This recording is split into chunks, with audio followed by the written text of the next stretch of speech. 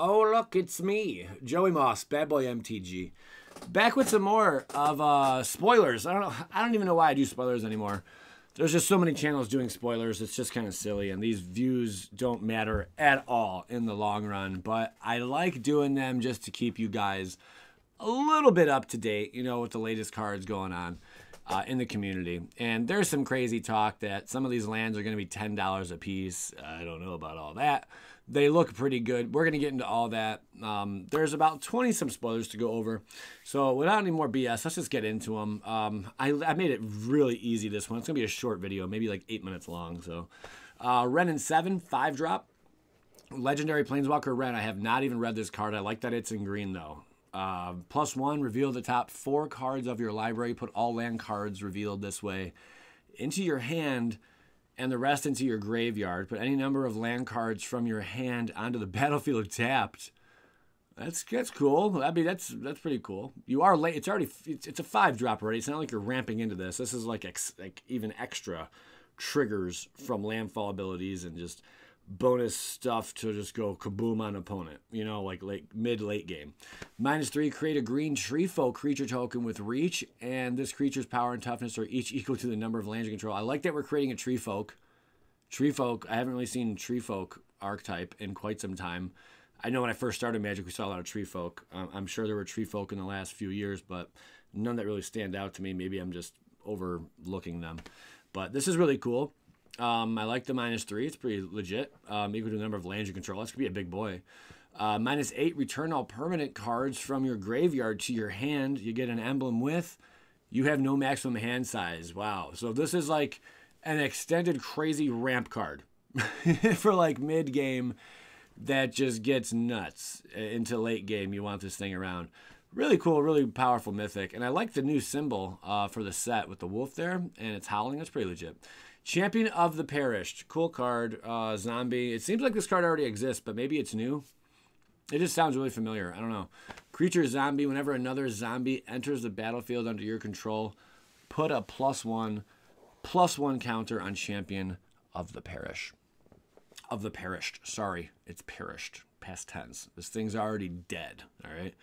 He rose from the graph for every cobble. The Graph Digger, right? Not Graph Digger, but the giant Graph Darf. What's his name? I was just talking about this card in a video like a month ago. Very similar to that card in a sense. Anyway, yeah, Cobbler Tanner and Fool who'd be slaughtered in the parish, and they rose and shambled after him. Cool, 1/1. So this thing's a grower, not a shower, okay? I like it in that sense. I mean, this thing gets larger over time. The more zombies you have that enter the battlefield, the bigger this thing gets. We've all seen what crazy threats can become from a 1-drop zombie in recent standard history. Have we not? Have we learned anything from that? We learned it was a powerful card. I can't think of the name off the top of my head, but I know it's there. This thing's cool, though. I mean, by turn 3, you could already have this thing being a 4/4, 5/5. You can get pretty out of control quick, man. Even bigger than that, you know, with some cantrips and whatnot, and just things that get crazy, you know. Infernal Grasp is a 2-drop. Destroy target creature. You lose 2 life. Destroy target creature. You lose 2 life. That seems pretty legit. You don't want to lose the whole game, though. You know, running a playset of this in your deck, if you were to use that each time, that's 8 life lost. I hope you're able to gain some life. Or you just have a really perfect plan, and you're not running shock lands or pain lands or fetch lands or this land or that land, you know, because you're going to be draining yourself of life quickly. Do I think it's good removal? I think you need some life gain mixed with this kind of card. I mean, especially, I don't think it's cheap, but you're paying too. And with all the other stuff, with a lot of the lands, I'm talking outside of standard also, you know, thinking kind of a little bigger than just standard. That can be a problem to spend 2 life. So there you have it. What else we got here?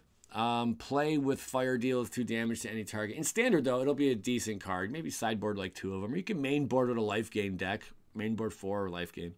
Play with fire deals 2 damage to any target. If a player is dealt damage this way, scry 1. That's not too bad. I mean, scrying is huge. especially like a storm build. That would be phenomenal. With a storm count going, you know, that play with fire and then some draw ability too. That's not bad. I like it. Then we have Join the Dance on these beautiful lands. They are beautiful. Create 2 1/1 white human creature tokens. Flash for 5. Or flashback. Flashback is coming back. Holy crap, Jack. Create 2 1/1 white human creature tokens and flashback for 5. That's cool. So you cast this card again from your graveyard for the flashback cost and then exile it afterwards. So pretty cool. I mean, that's a good card. You're getting good value out of there. I like it. Consider as a common, look at the top card of your library. You may put that card into your graveyard. Draw a card. Consider, it's like scry 1 and draw a card. It's kind of like an opt. Very, very similar. Very similar. That's what's the difference? Look at the top card of your library. You may put that card into your graveyard. Oh, I see. So you can either draw that card or what's the difference?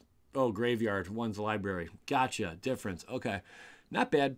The new lands are breathtaking. There's more cards after this. We'll get to in a second. The new lands are absolutely beautiful, guys. I do like them. Fantastic work from Alana Danner. Alana Danner, however you say that, she does a lot of really phenomenal work that I've seen before. Dan, beautiful work as well. I don't know what it is about black, but just the color black and white, like black and white portraits blended together, you know, or images or art, I think a lot of us are fans of. And I'm a huge fan of these right here. Do I want them all in foil? Yes, right now. And especially, oh man, these just remind me of like WWE The Undertaker, the swamps down here. We'll get to in 1 second. This is really cool. Island, mountain, beautiful, beautiful art. They're not going to be $10 a freaking land, but I mean, they could be. They look really, really neat, you know. But these will be more heavily sought after lands than other ones we've seen in recent times. I think Wizards had some kind of, not bummy sets, but more nerfed sets that dropped. The last 2 sets were not that impressive. Let's call a spade, guys. I'd love to hear your thoughts, though. Correct me if I'm wrong or I'm hurting your feelings right now in any way, shape, or form. Please, I'd love to hear from you. But the last 2 sets, the Harry Potter wannabe set, it didn't really live up to the hype. I think there's a lot of neat things in there, but eh. And the other set, the Dungeons and Dragons, I think it's cool. It goes along with the Dungeons and Dragons stuff, but not really the most impressive set value-wise. I mean, it's like Chaldean value, which is bad right now. Those are 2 sets that are going to have to grow in time. That being said, I think that Wizards is going to put out a powerful set or 2 with this Innistrad. Plus, Innistrad is one of the more favorite sets. It's more popular out of players. So that's something to think about as well. Here's the borderless Wrenn and 7. Really, really cool. And then we have our bundles. These come in bundles only. Triscada Cephale. Hold on. Triscade Cephale. Triscada Cephale. Duh. You have no maximum hand size. At the beginning of your upkeep, if you have exactly 13 cards in your hand, you win the game. For 4, draw a card. That's cool. I'd like to try that. Self-mill and just win the game. That's pretty crazy. You know, it'd be funny. Well, I guess that's a static ability.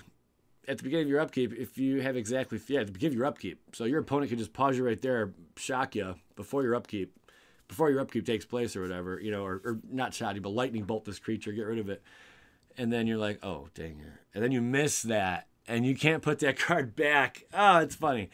Interesting. I like that. Very interesting. Oh, 13 cards in your hand. So you have to have no maximum hand size and have 13 cards. So you get a discard kind of build. This is a fun, interesting card to play with. You know, it's more like, gosh, it's total jank is what it is. But if you're going to draw heavy and you get that no maximum hand size is already built into this card, sure, man. And just counter them. God, how annoying that could be. This could be a really good, crazy win con. I like the Triscadicophobia things and the Triscadicophile, whatever. They're fun cards to play around with. Here's the other artwork for the swamps and lands. Pretty cool. And then we have some miscellaneous promos. Champion of the Perished and some alternate art there. Join the dance, play with fire, Internal Grasp, and Consider. That about does it, guys. Let me know your thoughts on this. I appreciate you tuning in. My camera keeps moving around, so every time you watch me, it's like in a new place. But now it's right in front of me. Anyway, thank you so much for tuning in. Yeah, let me know your thoughts on all this. That's it. I'll repeat myself if I have to, but I really don't want to. The new Wrenn 6 is pretty cool. Wrenn 6, Wrenn 7. Keep that in mind. Wrenn 6 is freaking busted. Yeah, I love the new lands. That's my take on all this. I'm Joey Moss, Bad Boy MTG. Skadoosh.